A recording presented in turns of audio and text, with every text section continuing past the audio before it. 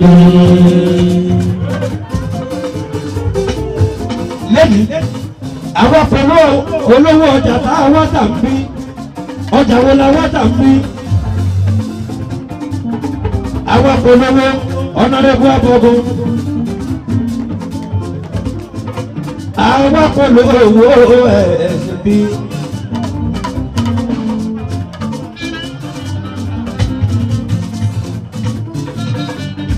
Gbogbo nǹkan dẹ́dá tó bá ti fẹ́ lọ́mọ bá síwájú ẹ̀ ó máa ń júnà jùsẹ̀ àìdè torí ìdí èyí àwa polówó Abogun ẹgbẹ́ àti mọ́bìlì Amẹ́ríkà àwọn Amẹ́ríkà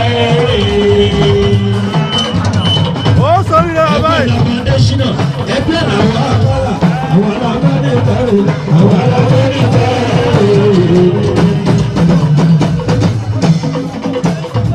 ẹgbẹ́ mi sí kú sẹ́ńdẹ́sọ̀ fọlọ́nì gbọ́dọ̀ wà láwọn Amẹ́ríkà àwọn Amẹ́ríkà. ẹgbẹ́ Muslim fọlọ́nì àwọn Amẹ́ríkà àwọn Amẹ́ríkà.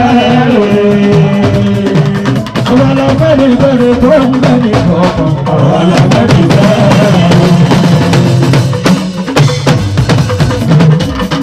Abogun dalẹ̀ ní tó lè ṣe àwọn ní wọ́n ní. ẹ̀kọ́ ṣe bí wọ́n ló lè ṣe àwọn ní wọ́n ní. ọgbẹ́ máa bá a ṣe ìwọ́n ní wọ́n ní. alága odò ló bá bá wa ṣe ìwọ́n ní wọ́n ní. Abogun ìwọ́n bàbá lè lè ṣe ìwọ́n ní wọ́n ní. ọmọ akéré mọ kí ẹ o lóríta mẹ́rin ní Ìbàdàn akéré àdùwàsí.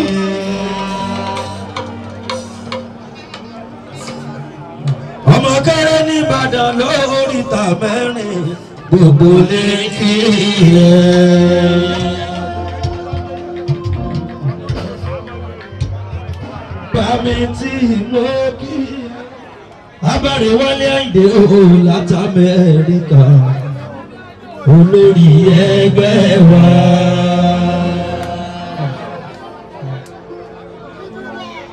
ọlọ́ni tẹ́ ń bẹ́ ní kàlẹ́ ń bí.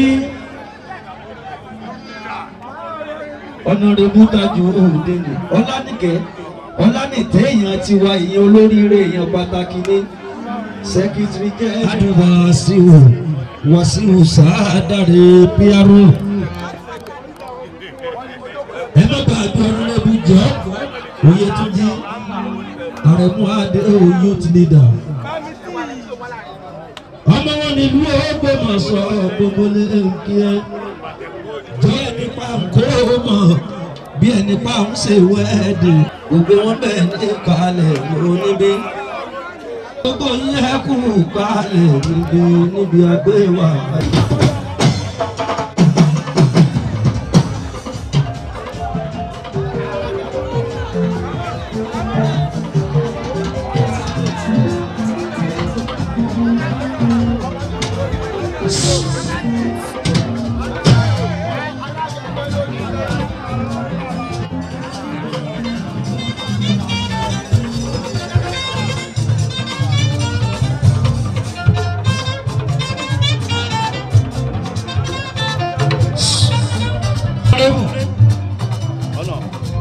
mo fà kókó igi ẹ̀ ò ká alájà Ọlátẹ́jú.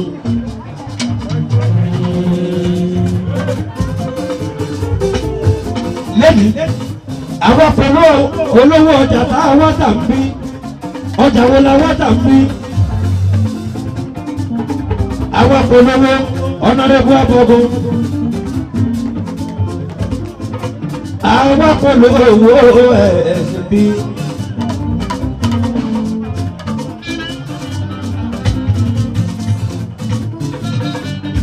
gbogbo nǹkan dẹ́dá tó bá ti fẹ́ lọ́mọ bá síwájú ẹ̀ ó máa ń júnà jùsẹ̀ àìdè torí ìdí èyí àwa polówó Abogun ẹ̀ mú pé ó.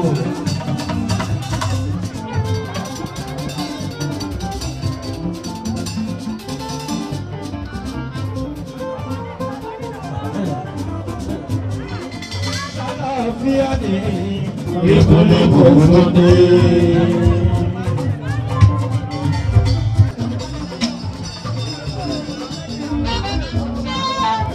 Honorable Taiwo Abogun ọmọ Abiola Ajimobi special assistant to Deputy Senate President on special duty.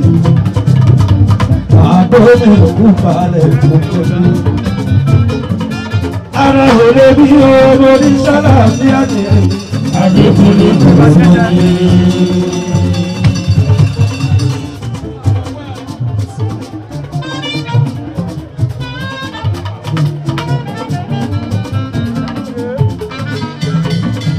Ẹ̀yin tèmi ẹkú ọjọ́ méjì jọ́mẹ́ta àjẹkùnrin kan sóde.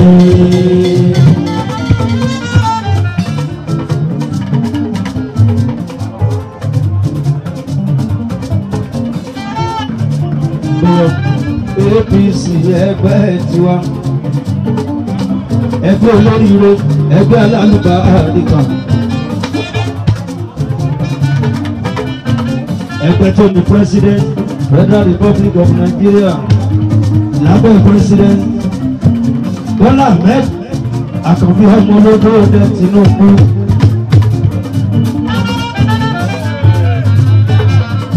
Ẹgbẹ́ vice president Ṣèyítímákà Àṣìmọ̀. Àwa polówó ẹgbẹ́ wa. Tàwa lè ń tà wá polówó ẹ̀. Honorable MK ọmọ Abogun làwa polówó ẹ̀mí ọmọ àdé.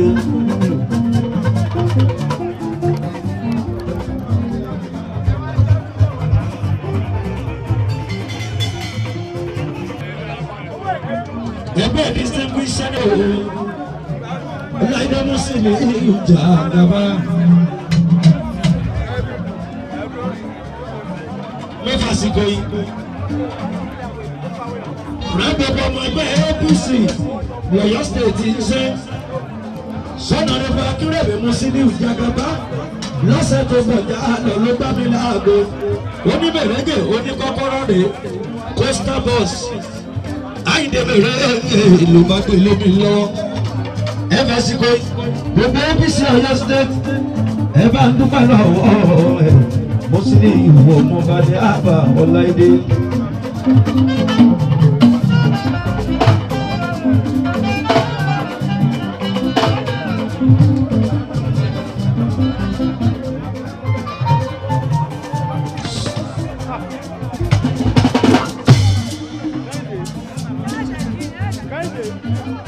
APC Ọ̀yọ́ state ẹgbẹ́ tó ń lọ Fẹ́mi Ṣàdìpẹ̀ lóògùn wọlé o. Ó ti sọ bẹ́ẹ̀ lẹ́ẹ̀tọ́ pélé ní ohun tá a wá sí àwa tóra wá ní.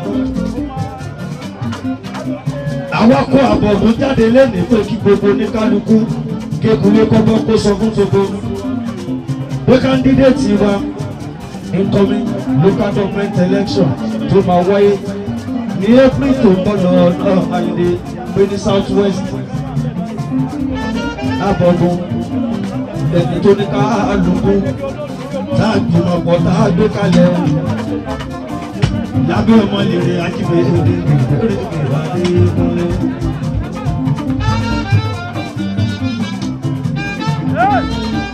APC ẹgbẹ́ láfihàn yomi Akínmọ́ Oyèdé.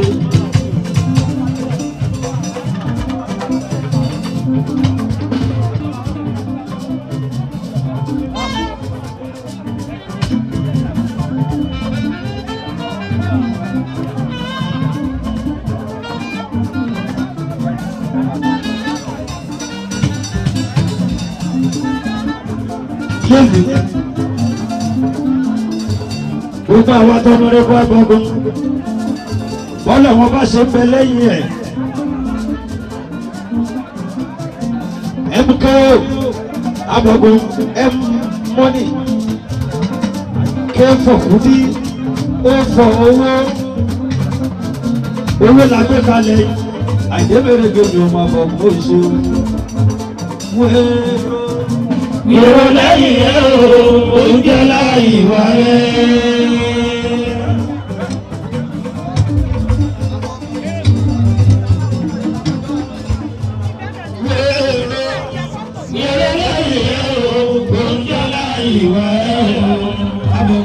Ìwà ìjà púpọ̀ ayélé, ìwà ìjà púpọ̀ inú bíbí ìṣèlú kò dáhùn kan.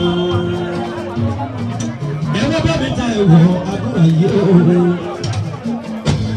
Ìṣẹ́jú kan fún former governor of Oyo State, Senator Isaac Akanji Ade Abiola Ọmọdé Ìmọ̀bí. APC bó ṣe dúró kiri l'Ọ̀yọ́ State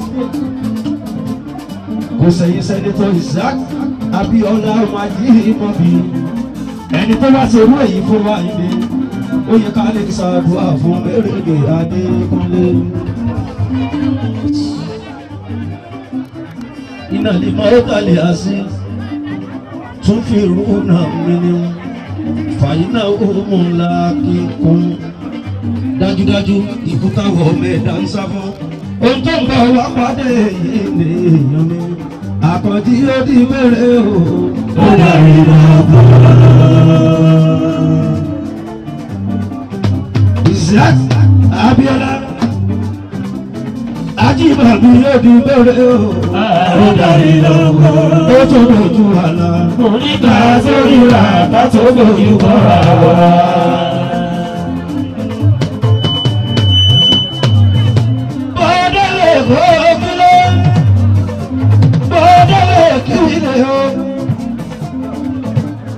Tó jẹ́ Ajíbàbí máa wọlé mọ́lábà o.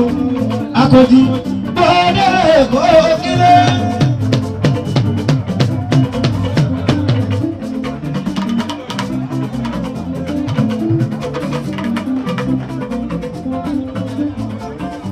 Bọ́ọ̀dẹ̀ kílẹ̀ o. Ó darí iná pé bàdé dálára bá dọ́rùn. Ó sọ̀rùn rere bọ́ọ̀dẹ̀ bọ́ọ̀dẹ̀ kílẹ̀ o. Ó darí iná pé bàdé dálára bá dọ́rùn. Ó sọ̀rùn rere o. Àkànjí nìkan kọ́ àti ọ̀nà ẹ̀kú Abogun àgbà. Èyí tó lè lọ ògbé gbogbo wọn ti lọ. Wọ́n ṣe dáadáa sílẹ̀ rèéṣẹ̀ tó jáde láyé. Ẹ̀yìn wọn dáa ló jẹ́ kí pípẹ́jọ́ wa kó tòrò báyìí kó sùn wọn báyìí. Àwa náà àní tọ́jú lọ lọ́nà ọlọ́run ọba àìlè ló mú mi rántí ẹ̀. The former governor of Oyo State, Àlàó Àkàlà ọmọ ìyá Ògbómọ̀ṣọ́ o. Bàbá ọ̀nàrẹ́bù lábẹ́jù iwájú tó do ojú kan kọ́lọ́ ń jẹ́ kódà kẹ́yìn tó fi sílẹ̀ mọ́ sí ìbàjẹ́ wa mi. Wọ́n ti lọ sùn nínú ọlọ́run àyè o. Tó fi wá lórí bàbá àgbà bàmí làmú Adésínà mi làmì ní mi. Làmì ní Adésínà. Olórí dáadáa aṣíwájú gidi gbogbo wọn lẹ́gẹ̀sì tó fi sílẹ̀ ẹ̀ka àyìnbó ní gbogbo ẹgbẹ́ tẹ̀lé láàsì òye Adékúnlé. Kí lorúkọ ẹgbẹ́ wa? APC ẹgbẹ́ onígbàlẹ̀ àwọn gbọ̀ngàn lẹ́gbẹ́ nífẹ̀ẹ́ rẹ̀.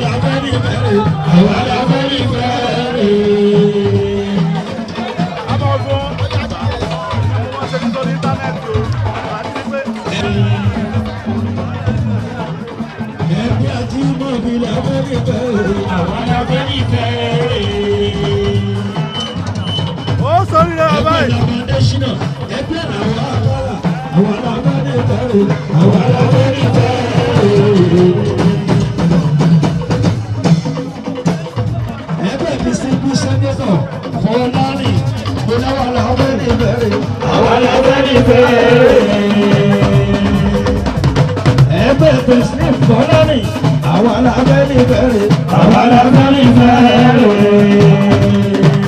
Àwa la fẹ́ ní bẹ̀rẹ̀ tó ń bẹ ní kọ̀ọ̀kan, àwa la fẹ́ ní bẹ̀rẹ̀.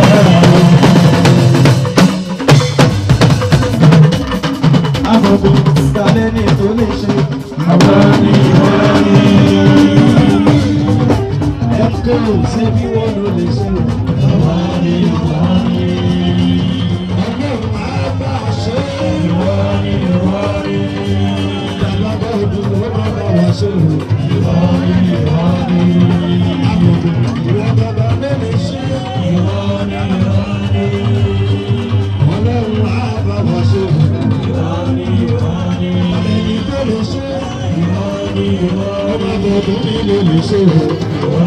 Ibadan Southwest,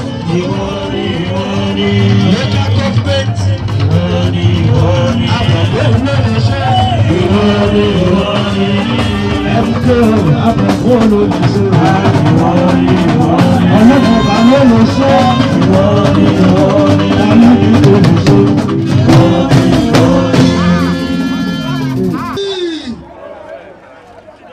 Olóríire ọmọ Ìbàdàn Southwest táwọn jẹ́ APC àwọn wà kí ní orúkọ ẹgbẹ́ ẹjẹ bá fún Alhaji Rasheed Ayinde bẹ̀rẹ̀ akọ̀wé pọ̀ Alhaji Rasheed Ayinde ti lọ ìlú Èbó yóò ti tọ́kọ̀rún gbà. Bẹ́ẹ̀ máa ń lọ Èkó lẹ́ẹ̀kan wọ́n máa lọ kí agbolé. Ẹjọ́ Alhaji Rasheed Ayinde ló kí akọ̀wé àgbà fún ẹgbẹ́ APC ní ìpínlẹ̀ Ọ̀yọ́ ọmọọba Tajudeen Ọlánìtẹ́ àti government káwá declare our program yìí open.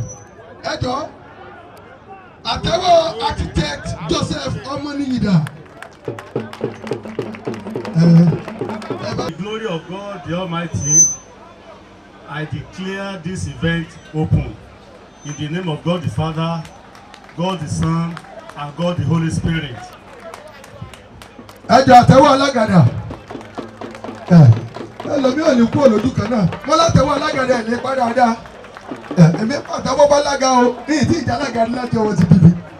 Bí kí n máa jẹ UT awọ́ọ̀dù, kí n máa jẹ Bámádì ẹlẹ́sẹ̀. Ẹni èèyàn kan náà wà tí orí kankan jẹ gbogbo. Àwa náà dúpẹ́ Bámádì ẹlẹ́sẹ̀ tá ń jẹ. At least asáàrùn owó gbà lọ́wọ́ Saheed Fìjàbí. Báàbá rí ìkà.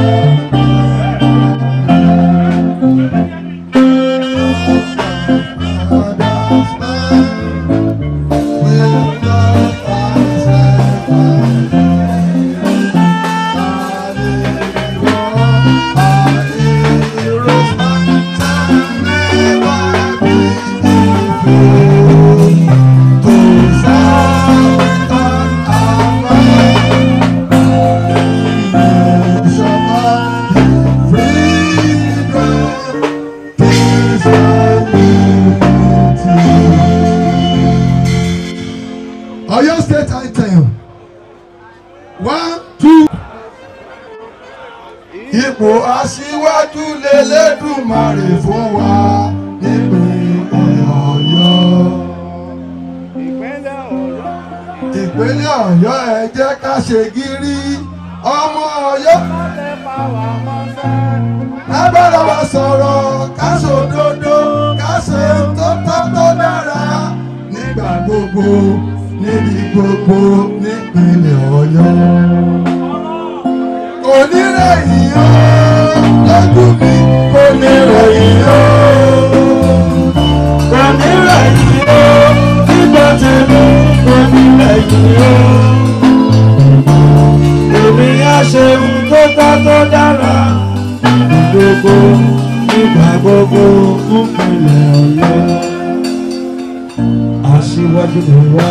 Aṣíwájú ni wá, aṣíwájú ni wá, aṣíwájú ni wá. Lónìí, tí ọba ti dá kó fún fọ́ọ̀nù, sọ bẹ́ẹ̀ ni kiri tẹ̀mí. APC fẹ́ràn wa létí ìkíní kan, alálùbáríkà ni. Ó tún wá darapọ̀ mẹ́gbẹ́ ọba alálùbáríkà ni. Ó dá kéèyàn máa ṣe dáadáa kó tó máa bọ́ta kó wọn ṣe nǹkan. Ọmọ dáadáa ni Alhaji tẹ́lẹ̀ mọ́ ọmọ dá orí ọlọ́mbẹ láàrin wa ọmọ tí ò tí ì joyè kankan tara alẹ́ ará àtà ti ń gbádùn rẹ̀ ọ̀dàrẹ́bù wọlé orí ọdẹ́mbẹ láàrin wa bá fún látọwọ́jẹ rẹ̀ wọlé orí ọdẹ orí ọwọ́ òní dábẹ́ tó lówó tí ò lè ná gbádùn ẹ̀ ọ̀rọ̀ àgbà fún tán ni o kọ́ mi sùn o gbàgbà fún ọgbà fún díẹ̀ láì dúra wa lọ́lé ìwé gan. àgbọ̀sọ̀ ń fi sẹ́rẹ́ tí ó sì kó wa délé ẹ̀lérí lágbára Ọlọ́run ẹjọ́ àtẹ́wọ́ àti ariwo fún ọ̀nàrẹ́bù architect Joseph Omoniru. Meeting ní Baptist we are over 4,000 members. I'm not exaggerating. Mo fẹ́ sọ fún yín pé bá a dìbò lọ́la a máa wọlé ní Ibadan Southwest Local Government. Torí ìdí èyí sà, mo fẹ́ kẹ́ ìgbàgbọ́ tẹ́ ní sí wa ní Southwest ó dúró gẹ́gẹ́ bí state PRO a ṣe máa sọ pé Ibadan Southwest odidi kan ni. So à ń fi eléyìí dá yín lójú pé àníjà yín nítàn mọ́ ní next coming local government election. Torí gbogbo bẹ́ẹ̀ ṣe àwọn members wa ní Southwest wọ́n ní belief nínú ọ̀rọ̀ tẹ́ bá sọ fún wa ní state.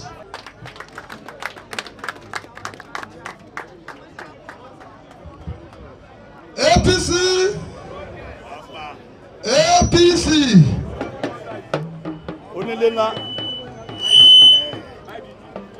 ẹjọ́ ní báyìí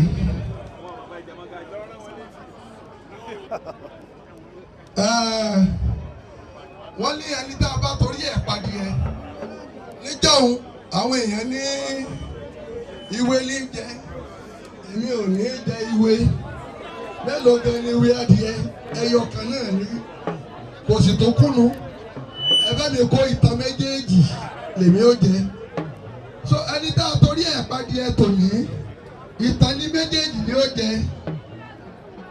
ní báyìí kó tiẹ̀ kọ́kọ́ jẹ́ fọ́sẹ̀ sẹ́mi ẹjọ́ bá ẹsẹ̀ kábíyèsí o kábíyèsí o kábíyèsí o ẹjọ́ Ọ̀yọ́ state káwọn bí wọ́n fi ọwọ́ alága agbára Ọlọ́run. bàbá tí ń bọ̀ kí gbogbo state expo. Ọlọ́run kì í ṣe bí bàbá ẹni kọ̀ọ̀kan àti ṣe bí ọ̀yọ́ máa rí.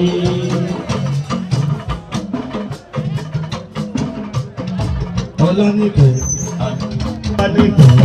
Sìnkúnlá yọrí yọrí yọrí yọrí yọrí yọrí olówó gbọ̀gbọ̀gbọ̀ tí ọmọ ẹ̀ lọ́fín yọrí yọrí yọrí.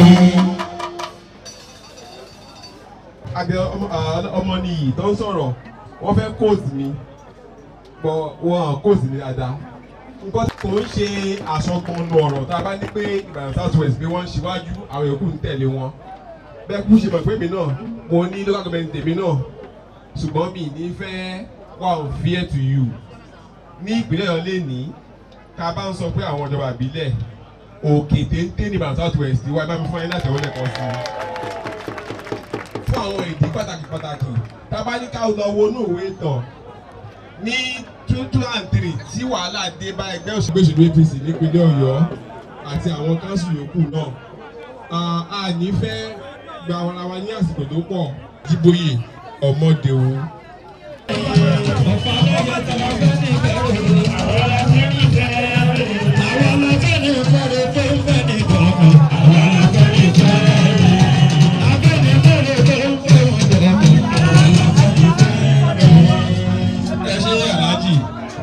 olórin kan tí mi ń dárúkọ ẹ̀ ní majority àwa tí ẹ̀ ń pọ́n ní ẹ̀ ní wá ẹ̀ láéláé ẹ bá ọmọdé ṣe ẹ bá gbà ṣe gap tó wà láàrin àgbàlagbà àti ọmọ kékeré ẹ̀yin ni Ọlọ́run lò láti bridge ẹ̀ àpàrà sí búrò ní báyìí ká ní ẹlòmíì ni a máa sọ pé ìgbìmọ̀ àti àwọn tó jẹ́ àwọn leaders yòókù náà yẹ pẹ̀ fún wa. So ní báyìí AIA excellence PDP náà ti wá ògùn náà gbòǹgbò nínú ẹgbẹ́ PDP ni á dẹ̀ wù mí kí alága tó máa ẹ̀kọ́kẹ́sì àwọn tó fẹ́ dìbò kẹ́ni ẹja AIA excellence kó jáde náà kí executive contest lọ́dà PDP. aṣọ ti rí ṣó ti rí ọba débi ìṣẹ́wọ̀n náà aṣọ ti rí ṣó ti rí AIA ìṣẹ́wọ̀n náà aṣọ gbọ́ ìrísí AIA ìrísí ọmọ lẹ́kọ̀ọ́ rábà ó nínú ẹgbẹ́ olórí ẹgbẹ́ lálùbáríkà ìrísí ti lọ́wọ́ àdúgbò olè ìró sọ̀rọ̀. adúgbò lọ́dọ̀ ọlọ́run lórúkọ alága ọ̀rẹ́bù Barrister Isaac ọmọdélu akíwa lábẹ́ bẹ́ẹ̀ náà wọ́n lá àkìndélé onílé kámọ́tò nílé in absentia mo kíyàwó Florence Ajimobi ìyá nìyẹn ẹ bá mi pariwo ìyá o a kí wọn kú ilé o a sì kí wọn kú ìdójúmú.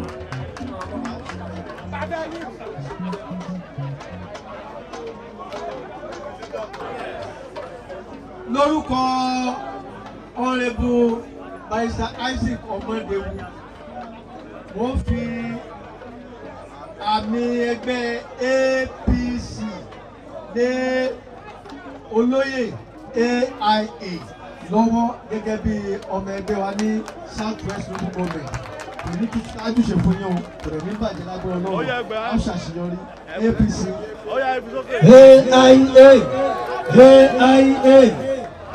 AIA Ìdírísù ó ti dọ́mẹgbẹ́ wa látọjọ́ èdè lọ ó ti dọ́mẹgbẹ́ wa látọjọ́ èdè lọ ó ti dọ́mẹgbẹ́ wa látọjọ́ èdè lọ ó ti dọ́mẹgbẹ́ wa. Èmọ́lá ní báńkì ẹ̀ ó ti dọ́mẹgbẹ́ wa. Èmọ́lá ní báńkì ẹ̀ ó ti dọ́mẹgbẹ́ wa. Èmọ́lá ní báńkì ẹ̀ ó ti dọ́mẹgbẹ́ wa. Èmọ́lá ní báńkì ẹ̀ ó ti dọ́mẹgbẹ́ wa.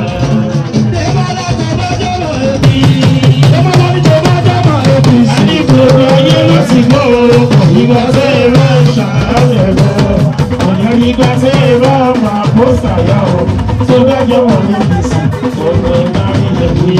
Ìjọ tí mo bá bá ẹ̀ tó di gbòòlù, ọ̀nà ìbúdé mọ́lá, àwọn AIA ọ̀ọ́mà gbogbo, adé ìbò ẹgbẹ́ ìbájọ́ lọ sọ́dọ̀ nínú ìgbẹ́. Démọ́lá ìwọ́ ni wọ́n, Démọ́lá ìwé náà ṣe, ó ní rí ẹ̀kọ́ òfin sọ́dọ̀. Démọ́lá ìwé náà.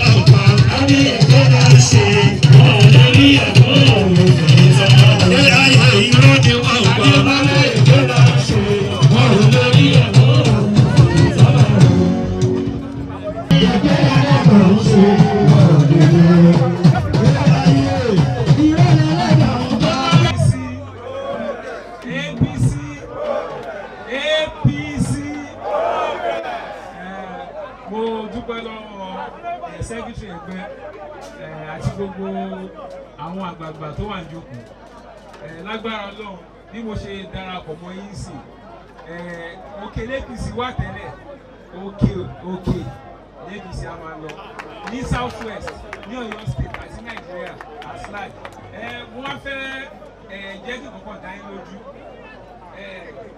láti ilẹ̀ náà ọmọ progressive mi torí tí bàbá mi fi jáde láyé kò ṣe nǹkan míì yàtọ̀ sẹ́gbẹ́ Awólọ́wọ̀ ṣùgbọ́n èèyàn máa ń rìnrìn àjò nínú ìrìn àjò yẹn àìmọye ọgbọ́n la ti kọ́ àìmọye òye ló dẹ̀ ti yé wa wọ́n á fẹ́ fi dá yín lójú pé àti ara mi o àti ẹ̀jẹ̀ mi o inú APC ló wà lágbára Ọlọ́run á pẹ́ fúnra wa ẹ ṣe gbọ́ngàn. Olórí ire wa olórí ire ẹgbẹ́ wa olórí ire ire. bó ṣe rí nìyẹn olóòtú wa ṣe fánu gbogbo bàtà activities tá a ṣe ní ayé wọ́sọ̀ Honorable Kọ̀wéyù Ọláṣílẹ̀ Ọládẹ̀jọ Honorable Adébísí Nasiru. Honorable Adébísí Nasiru.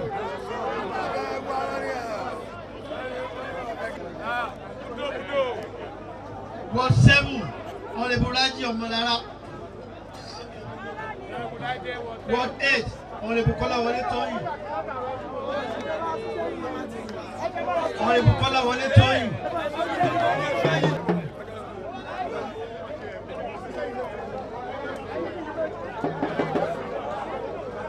Ward 9, Honorable Akenda Fix. Ward 10, Honorable Lamidi Olaide. Ward 11, Honorable Bello Ayuba Alawo. Ward 12, Honorable Rashid.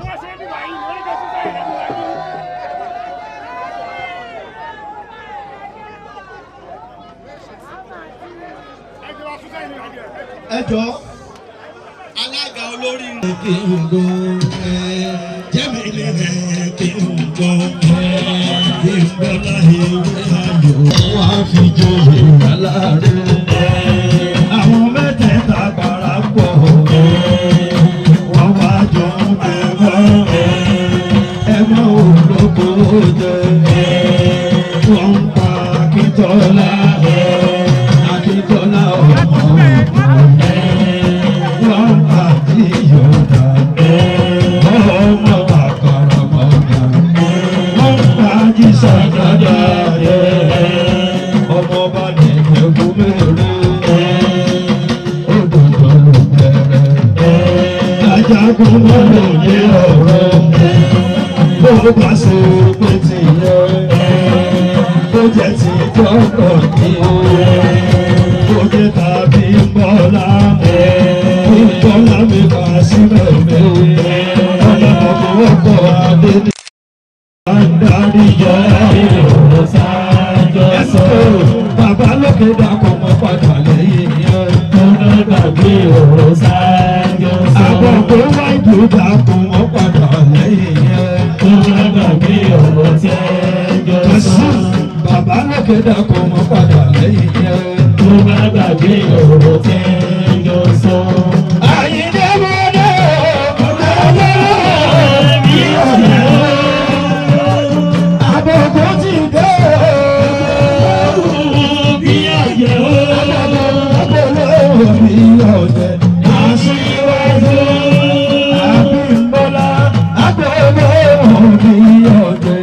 Aṣíwájú aṣíwájú olóṣèlú. Kásìmẹ̀ yìí ló jọ̀ká òní. Abogun abẹ́lé òbí ọ̀dẹ.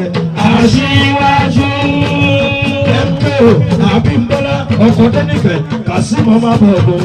Abẹ́lé òbí ọ̀dẹ. Aṣíwájú Bímbọ́lá. Aṣíwájú olóṣèlú. Kásìmẹ̀ yìí ló jọ̀ká òní. Ìbílẹ̀ yìí tó jẹ́ amúgbálẹ́gbẹ̀ẹ́ alága àwọn náà ni Honorable Pọ̀jù Abímbọ́lá. Abímbọ́lá Pópóọlá Pọ̀jù Pópóọlá wọn náà travel wọ́n tí àbádárúkọ wọn báyìí kan nígbà wọn ọmọ dákọ̀ fáìsì so àwọn tí wọ́n jọ tukọ̀ jọba Ìbàdàn South West. Àbọ̀lọ́mọdé ní ẹgbẹ́ yìí. Àbọ̀lọ́mọdé ní ẹgbẹ́ yìí. Àbọ̀lọ́mọdé ní ẹgbẹ́ yìí. Àbọ̀lọ́mọdé ní ẹgbẹ́ yìí. Ìsẹ̀yìn àbọ̀ kíkà ló kúrò. Àbọ̀ kíkà ló kúrò. Àbọ̀lọ́mọdé ní ẹgbẹ́ yìí.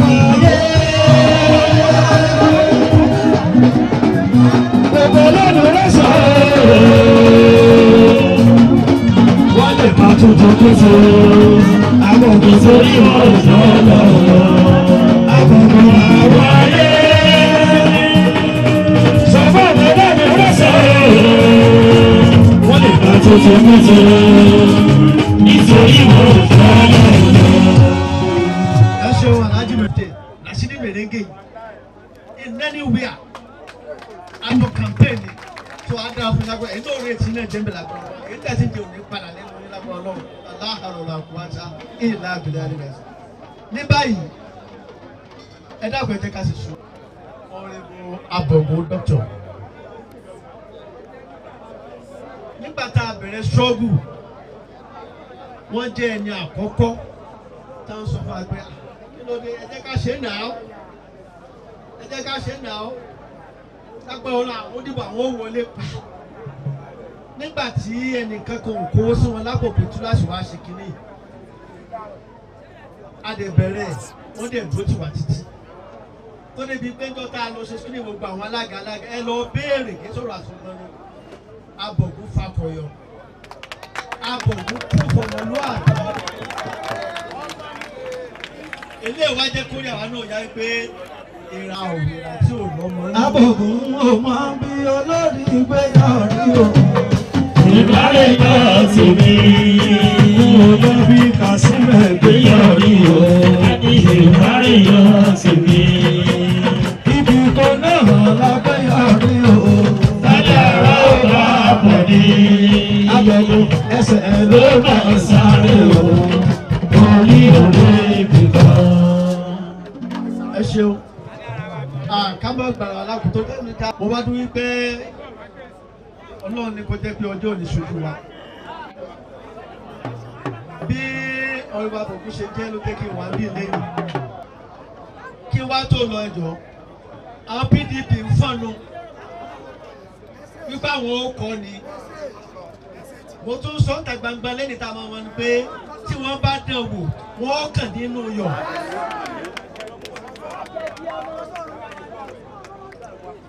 tí ẹni wọ́n bá dán wò ìwọ rẹ̀ ó lọ kò sí tí wọ́n lè ṣe fún wa ju pé ká gbàgbọ́ tí ìbò ta ká dìbò ká sì dìbò wa kó o sì kà á ṣùgbọ́n ká ní kó sọ pé ó lọ kọ́kọ́rọ̀ ó ń tàn ó jiyàn iṣu kí wọ́n fi wá lẹ̀ ń ka gbọ́ dágbára ẹ̀ wò. ìbọn náà ń bá ìjọba kí wọ́n jájọ bọ́ọ̀tà wò. àwa gbà pé àwa fẹ́ dìbò lówó rọ̀ṣẹ̀ ni. ṣùgbọ́n ẹ bá a sọ fún ọ tí ẹ bá láwọn ó fà líle wọ́n ó bá líle pàdé. tí ẹ bá wọn lọ́wọ́ fà lẹ́rọ̀ wọ́n ó bẹ̀rọ̀ pàdé. gbogbo ẹ̀ náà ní. wọ́n sọ fún lágbó ọlọ́run kọ́ April 27 á dìbò Abogun wọlé á sì wọlé á sì wọlé. sọ ẹ̀dá kan mọ́tò wọn dá ẹrù tètè báyìí tìgbà kan ti lọ àsìkò sí ti yàtọ̀. We congratulate the candidates on behalf of the chairman. A ṣàṣì lágbára ọlọ́run á dìbò á wọlé á sì ní ìjọba nù á sì lẹ́nu ìlànà. Bàbá ẹ bá fọwọ́ wọn sókè náà ẹ bá fọwọ́ ẹ yẹ bá sọ̀rọ̀ pé.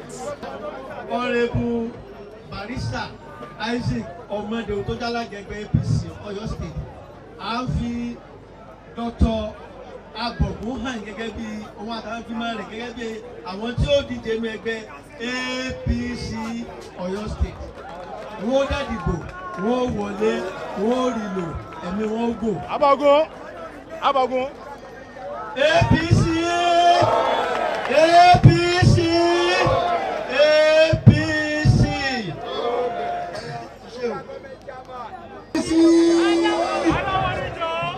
APC APC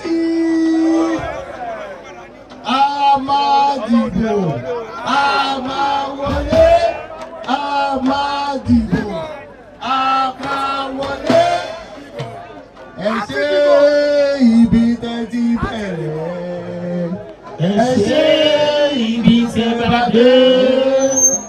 Àdúpẹ́ o àlà níbi tẹ́ mú wa lọ. Ẹ ṣe ibi tẹ́ ti bẹ̀rẹ̀. Ẹ ṣe ibi tẹ́ bá dé.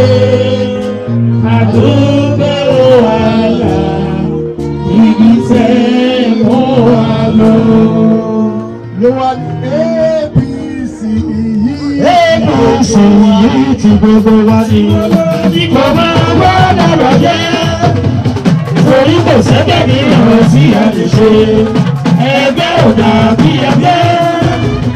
Ẹ jẹ́ ká sọ̀rọ̀ ọ̀pọ̀ tàbí ọ̀sọ̀kan ọ̀pọ̀ gbé kájọ gbé.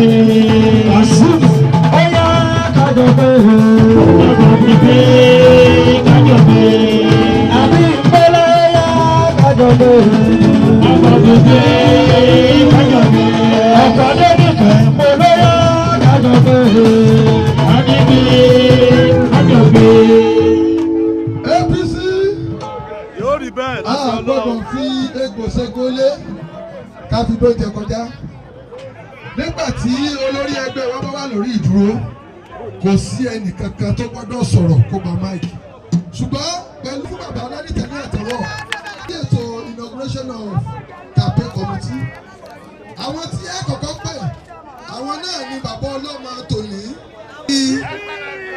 DG campaign committee fún Ibadan South West local government Honourable Gbénga Ọ̀pálẹ̀yẹ.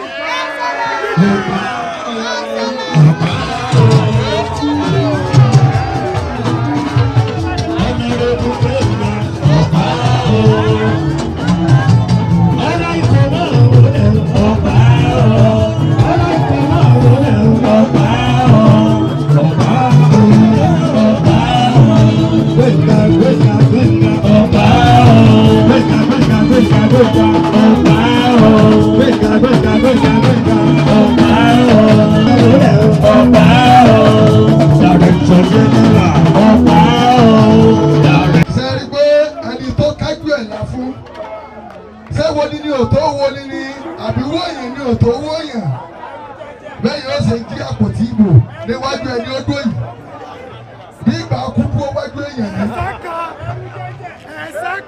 Deputy Director Prince Adérẹ̀mí Òní. Oya Òní o, Òní o, òyìnbó máa wọlé Òní o, òyìnbó máa wọlé Òní o, òyìnbó ló wà Òní o, òyìnbó ló wà Òní o, Òní o, Òní o, Òní o. Akọ̀wé fún ìgbìmọ̀ yìí àwọn náà ni Honourable Orí Owó, Honourable Orí Ọlá, Honourable Orí Adé, Orí Ìlẹ̀kẹ̀, Honourable Orí Ọlá. díẹ̀. Wálé orí adé máa lò lólè. Ìwé máa lóde. Orí adé máa lò lólè. Honourable Wálé, ọba tó láyé lọ́run kò ní jẹ́ ọ̀tá o. Àlọ́ra bí a ti ẹlẹ́yìn o. Ìwé wọlé dé. Orí adé máa lò lólè o.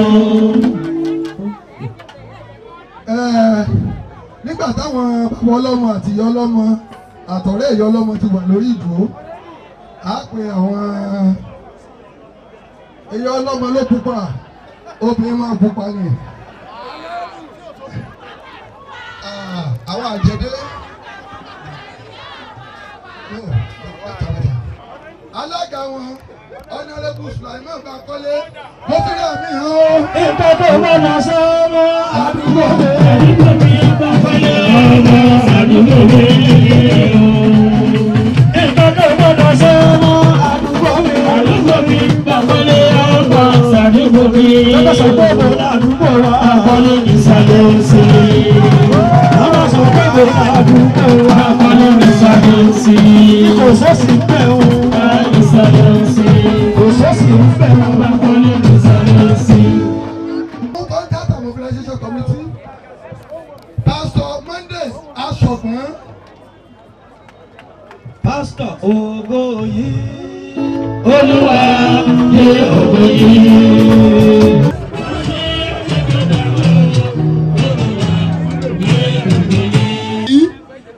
Secretary Contact and Mobilization Committee Honourable Taiwo Ado Odoyan. Ado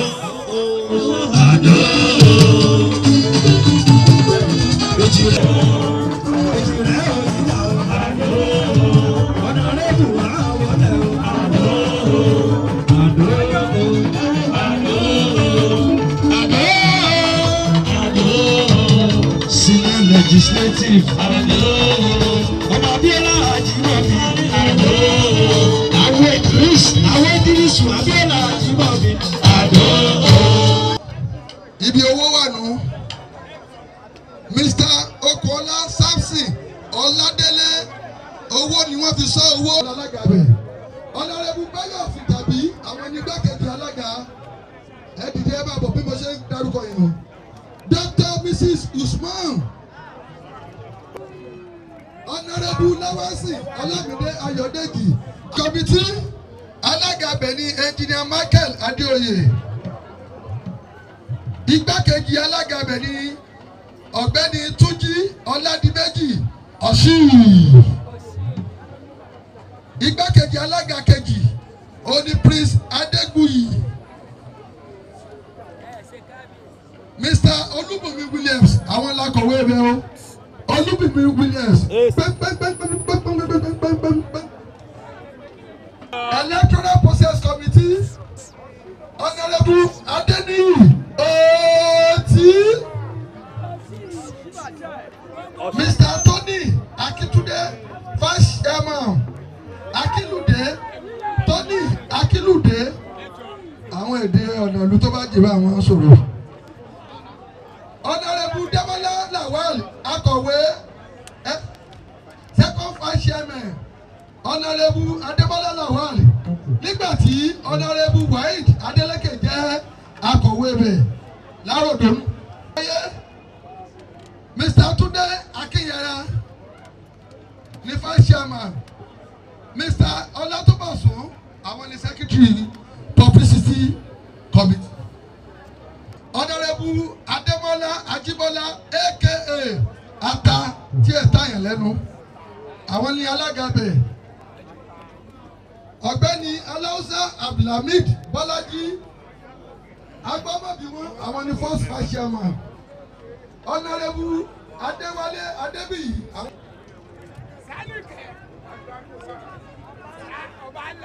Diaspora alága bẹ̀ Ọ̀gbẹ́ni Abíọ́dún Egúnjọbí Professor Abíọ́dún Egúnjọbí àwọn alága bẹ̀. Mr. Adémọ́lá Azeez àwọn ni vice chairman. Honourable Adéọlá APC action action action. Alága bẹ̀ ni olórí ọ̀dọ́ ní Ibadan South West Local Government Alhaji Abbas Ọládìméjì.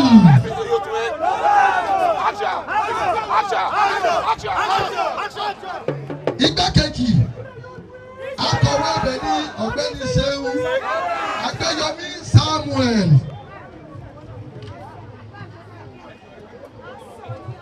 Eléyìí lágbára díẹ̀ o. Ibi àwọn àjẹ́ pín sílẹ̀ o. Kọ́mítì àwọn àjẹ́ fún ìbò yìí torí àwọn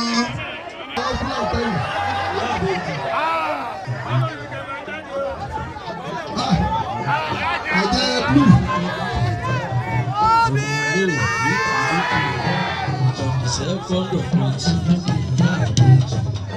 Àwọn àjẹ́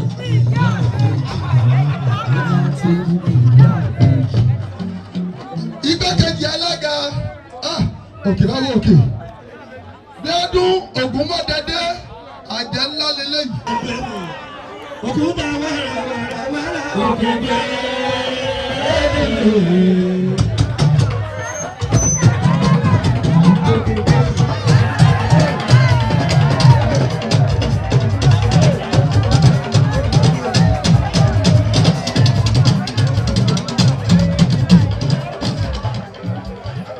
Akọ̀wé wọn kéèyàn tó jọmọ ọba lu ṣẹ̀kẹ̀rẹ̀ má lu ti ṣe é. Ọmọ ọlọ́yẹ àjíbọ̀ ọ̀kẹ́ o. Ọyẹ́ kì í para àgbẹ̀tì ẹni àbísọ́yé lọ́yẹ́ ń gbọ́. Ọmọ kábíyèsí àná ọmọ Adétúnjì Olúbàdàn kò kí ẹ bí. Standing and Logistics Committee alága bẹ̀ méje méje méje méje méje méje Búsàrí Ismail méje méje méje méje.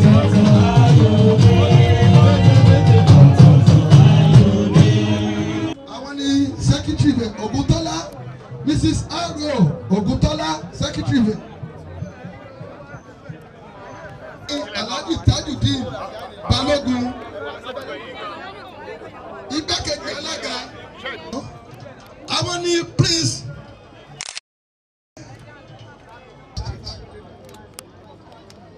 a fi àkókò yìí fi àdúrà ràn yín lọ́wọ́ pé iṣẹ́ tí ẹ gbé dání ọ̀hún jẹ́ láyọ̀ ẹ ó dẹ̀ ṣàṣeyọrí ńbẹ̀. Barrister Ọmọdéwu a fi ìgbìmọ̀ ìpolongo òdìbò South West Local Government lọ́lẹ̀ lónìí lábẹ́ alága ìdíjì fún ìgbìmọ̀ náà àti igbákejì wọn pẹ̀lú akọ̀wé wọn pé lágbára Ọlọ́run a ó ṣàṣeyọrí a ó dẹ̀ ṣe àṣeyege a ó dìbò a ó wọlé a ó sì rúlò a ó sì rémi lò a ó jèrè bẹ́ẹ̀ lọ́lá olùkọ́ Ọlọ́run ọba láhàúlà wàlà kúwátá lórúkọ Jésù Kristi Olúwa wa eriwo.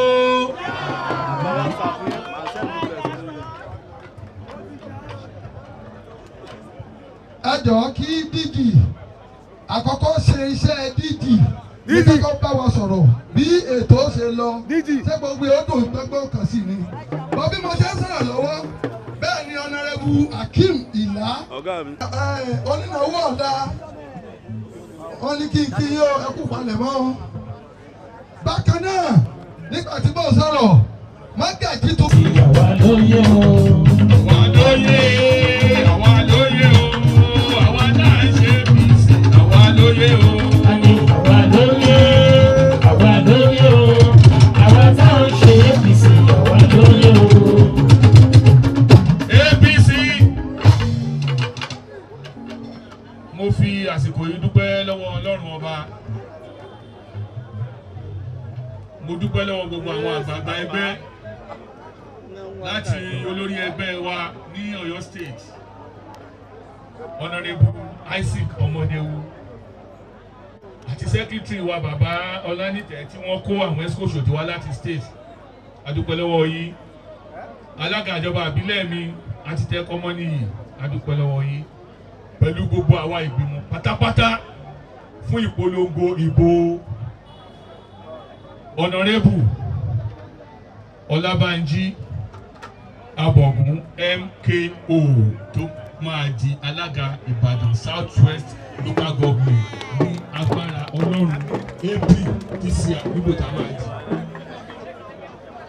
mo fẹ́ fi dá everybody lójú ẹni wípé slogan 2024 torí tiwa náà ṣe sọ wọ́n ní don't gree for anybody and gree fún PDP o ẹni pé ibi tá a ti ṣe ń lọ́wọ́ sí kò sí ọmọ ẹgbẹ́ kankan ẹgbẹ́ òṣèlú mi kankan tó lè ṣèlú bí tá a ti ń ṣe lénìí ẹ wo chọ́ọ̀chì lápá òsì ẹ wo mọ́sálásí lápá ọ̀tún ẹ wá lọ́lọ́run ò tí ì gbàdúrà wa APC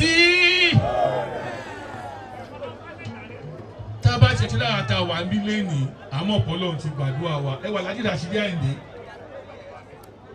àtàárọ̀ náà ti wà ń bí tó túmọ̀ sí wípé ara gbígbàdúrà ni ẹ wá jọ nítorí títọ́ lọ́hùn ẹ jẹ́ ká ṣe kínní ìtọkàntọkàn ẹ má jẹ́ kó rí bí ìbò èyí tó kọjá lọ ṣé mo pọ́pọ́lọpọ̀ wa ò lè dé sẹ́kírìàtì ń sìn ẹ jẹ́ ká ṣe tọkàntọkàn tó yẹ pé a lè máa wọ káńsù yẹn tẹ́lẹ̀ ni pé wọ́n máa ń kọ́ kò ṣeé kọ́ mọ́ báyìí o wọ́n ti rú ìbò yìí ní Kaduna bí ẹrùfà ṣe ya wèrè tó wọ́n jọ pín pẹ̀lú PDP ni tí a bá ti jáde dìbò ńjọ́ yẹn wọ́n kàbò wa òun ló rọrùn jù bọ́n tó máa ń ṣe wá ní tàtẹ̀yìn wá nípa àwọn èèyàn ò ní jáde táwọn èèyàn bá dẹ̀ ti jáde ẹgbẹ́ tó wà bí akọ nǹkan tó wù wọ́n bẹ́ẹ̀ yẹn kọ̀ọ̀kan púpọ̀ ń sìn yóò lẹ̀wọ̀n tí ò yẹ kó lọ ayé ti lajú gbogbo orú nǹkan bẹ́ẹ̀ yẹn ẹ rí i pé ọlọ́dẹ wàá kẹ́mi pẹ̀lú àwọn ìgbìmọ̀ gidi tíìmù ni wọ́n ṣe wọ́n pípa míì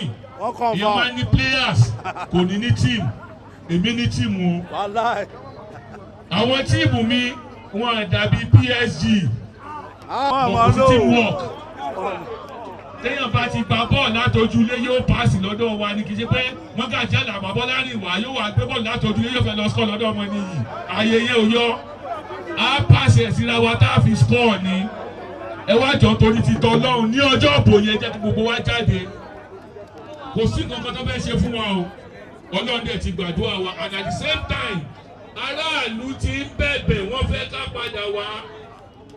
Ọ̀pọ̀lọpọ̀ àwọn alága tó wà ń bẹ̀ ń sìn wọ́n ti ń lo bí ọdún 4 àbí kó jù bẹ́ẹ̀ lọ. Kò sí pàkọ́kọ́ tán tí aráàlú ní láàrin wọn. Nígbà tẹ́mi ṣe alága mo rò pọ̀dún kan péré mo ṣe bíríìjì pópó mo ṣọ̀nà lólúsànyà àwọn ọlọ́dún 4-5 alága tó wà ń bẹ̀ kò sí ètò ṣèkọ́tà nu wọn. Wọ́n á ti ń bẹ̀bẹ̀ pé ẹjọ́ àwọn fẹ́ kí APC padà wá nígbà tó lọ́wọ́ ó tó kẹwàá ọlọ́fun alábọ̀gún Abogun rè ó mọ̀ ń pa ètò kí náà ti máa ń pè ara that is doctor ọ̀pọ̀lọpọ̀ àǹfààní la máa jẹ àwọn àǹfààní kan wà lábẹ́nu ṣẹ́ rí téèyàn bá fẹ́ tí ò mọ nǹkan àwọn tó wà ń bẹ̀ sí kò sí nǹkan tó yé wọn olójẹ́ kí n tún fẹ́ forí kan wọlé Abogun dé o Àkàndé ti rógò Abogun dé o. Abogun dé o Àkàndé ti rógò Abogun dé o. Abogun dé o Àkàndé ti rógò Abogun dé o. Abogun dé o Àkàndé ti rógò Abogun dé o. Alhaji Rasheed Ayinde máa ń kọrin kan wọ́n ní ìbò yìí o ẹni máa bá wa dùbò yìí o a ní sẹ́ǹsì tó mórí pé. Ìbò yìí o ẹni máa bá wa dùbò yìí o a ní sẹ́ǹsì tó mórí pé. Níparí ẹ má jẹ́ ká wò wípé torí pé mi ò sí ní kọ́mítì gbogbo wa la fìtì kọ́mítì yẹn o iṣẹ́ gbogbo wa ni àwa tá a kàn jẹ́ kọ́mítì ajáṣojú yín ni tẹ́ ẹ̀ bá ràn wá lọ́wọ́ yóò nira tí mo nígbà pé ẹ̀ bá ràn wá lọ́wọ́ dẹ́nà yín kánsílọ̀ abáfọwọ́ lọ́wọ́ fi máa ń mọ́ o tẹ́ ẹ bá ti di wọ́ọ̀dù yín mú dáadáa àti wọlé àtàní òfẹ́ ṣe kánsílọ̀ ni tó sọ pé òun gbàgbó ti kánsílọ̀ àní nànà dànù o ẹ di wọ́ọ̀dù mú àwa náà dókè mú mo dẹ̀ fi ń da yín lójú ní agbára lọ́wọ́ Ọlọ́run dúdú lọ́sàn máa so torí àwọn iléeṣẹ́ rédíò ti dúró ti wà bẹ́yàn tó ti eyín Ọlọ́run ní jẹ́ kó bàjẹ́ APC. wọ́n ká tí wọn ò kí káàpù lánàá wọn lè tí ìdọ́gba ẹgbẹ́ wa o. bẹ́ẹ̀ lọ DIG.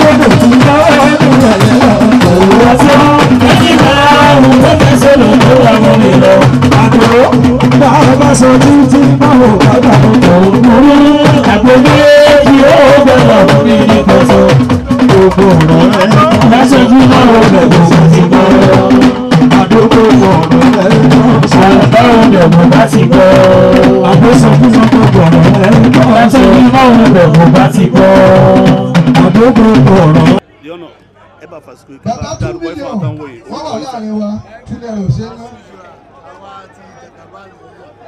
Tẹ̀lé rí wọ́ọ̀dù wò. Aláàjì Múrí Ògún wọ́n ti dé síbí. Kódà gbẹ́ngbà wọn dé àwọn ọlọ́pàá bíi 10 ló tẹ̀lé wọn wá. Owó ti bẹ̀ lára wọn ni ọmọ ìjà lọ. Aláàjì Akeem Lele àwọn náà wà láàrin wa wọ́n mọ̀ ọ́rẹ́ jàjẹ́ kí àdúgbò wọ́n wà láàrin wa.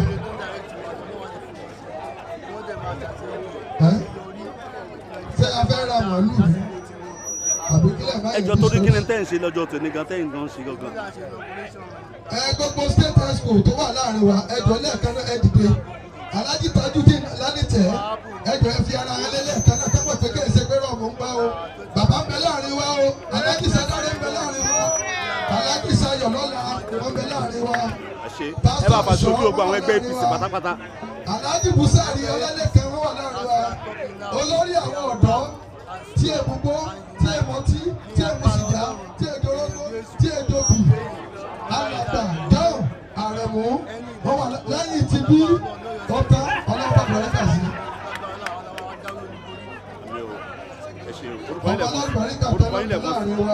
orúkọ yín lẹ́kùn sí. ọmọ aládùbárí kàkẹ́ ní ń bẹ láàrin wa.